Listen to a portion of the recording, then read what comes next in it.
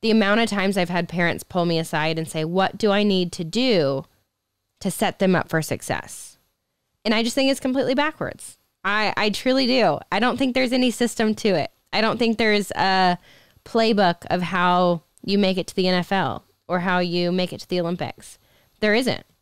I think what you need to do as parents is give your child the best opportunity to be exposed to the most, to as many different options of hobbies and opportunities and experiences and sports and classes as you can, and then let them pick.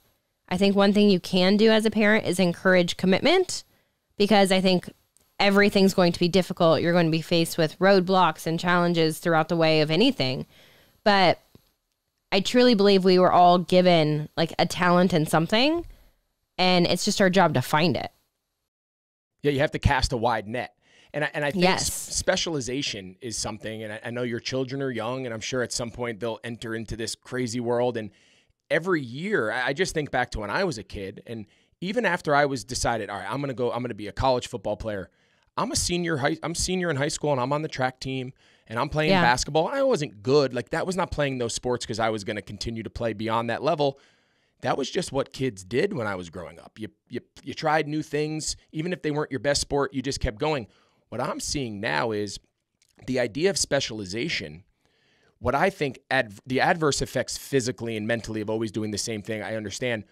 But the point that I think is so important that you make is if you don't cast a wide net at a young age, you didn't get forced into gymnastics and then developed a passion. You cast this wide net and you found gymnastics, and gymnastics in essence found you.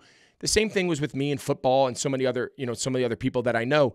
It's for the young kids that are pressured that you need to make a decision because you're a really good 11-year-old basketball player, and now all of a sudden the other sports stop. Well, what if at 17 you were going to be a really good basketball player? Or what if at 17, even if you weren't a good basketball player, what if that was your true love? What if that was your passion you wanted to spend 20 hours a week doing?